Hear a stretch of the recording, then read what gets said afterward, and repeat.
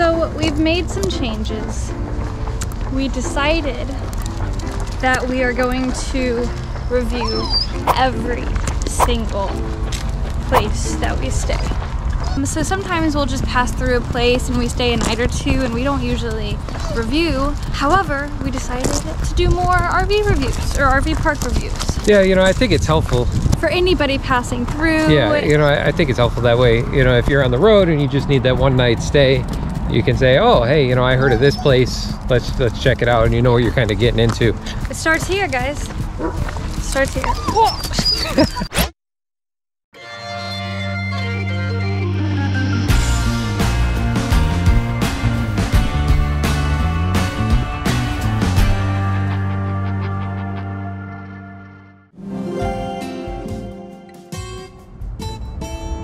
Hookups.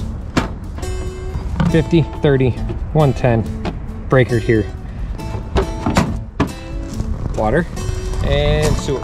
Downfall on the sewer though is how the concrete is pitched right here. Screw in your 90. It's not fun. But other than that, at least they're not all oblong and been ran over 75 times. Each site is equipped with your own fireplace and a picnic bench. Another thing I really like about this place is they have trash service.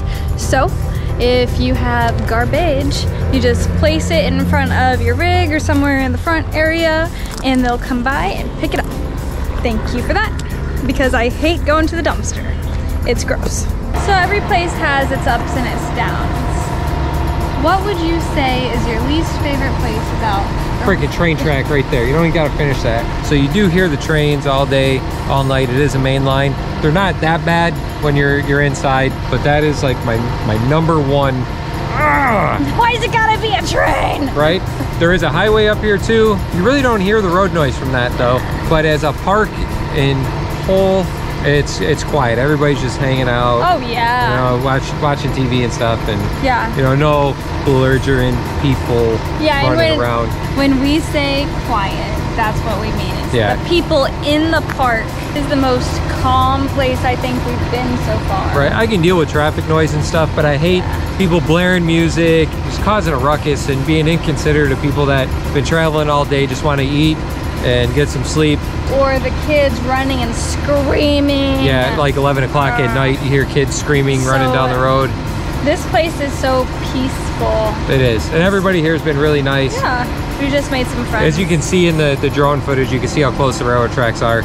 And also, you got a good amount of space between spots, and it's kept up. You don't have that trailer that's been here for 14 years that looks like they, you know, just the inside of it threw up to the outside. Yeah. You know, they keep it very well maintained.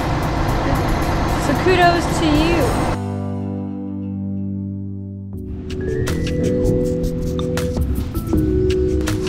This in here is closed because of COVID, but there's a small workout area and they have a pool table in the back.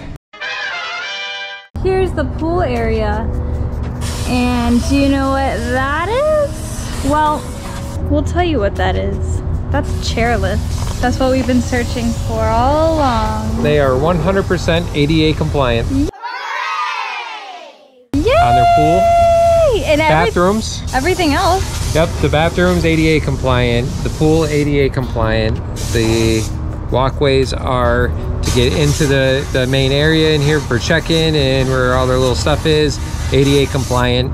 The roads are well-packed gravel. Wheelchairs should get through. A little bit of difficulty in a couple loose stone parts where they filled in for the potholes.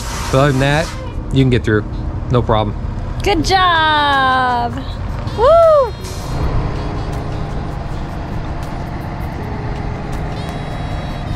Another thing that we look for around campgrounds, or at least like and enjoy, is a place to get food, like restaurants and stuff like that. There's lots of options around here. You could walk there, but it's fast food for the most part. The second thing is groceries.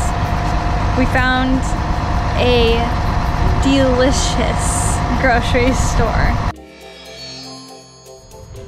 So our campground has a pretty decent sized doggy park. Check it out.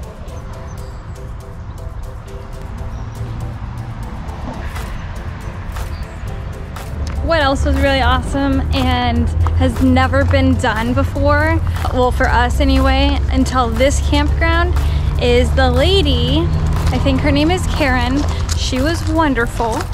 And she opened up our water spout so that all of the nastiness could get out. So in case you forget, which apparently that happens. She also made sure the cap came off the sewer because everybody knows how those get stuck. And she also checked the electric box to make sure everything was working before we hooked up. This place is great. So, final thoughts.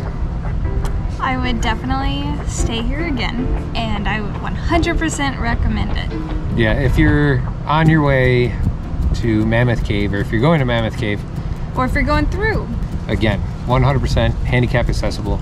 So if you are in a wheelchair or have some type of disability, you are safe to stay here. Yeah.